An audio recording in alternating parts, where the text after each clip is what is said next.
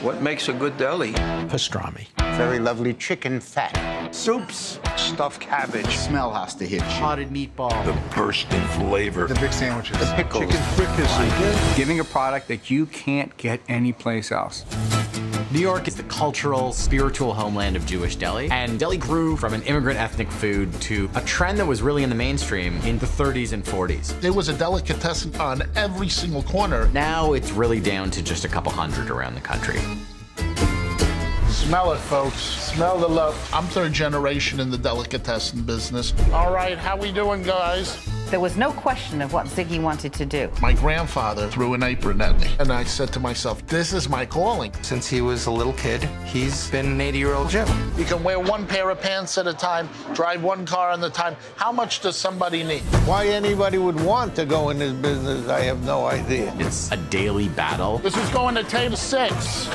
He has so much stress. I didn't call all the hollers in. Oh, my God.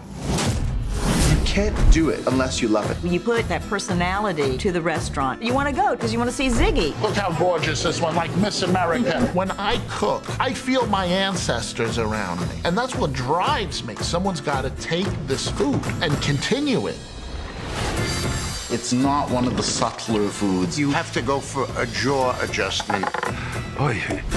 The customer is very particular. If I don't like the way it tastes, I will never go back. Ever, not ever, not ever. People ask me how I got into this business, and I half-jokingly say it's mental illness. Delicatessen was more than just food. It was for the soul, for the heart. It's a link to the past. We have a name for 80 years. This is the life we chose. This is what we're supposed to do. I'm a deli man. She says, the matzo ball soup is too salty. I said, did you try it? She said, no. It looks too salty.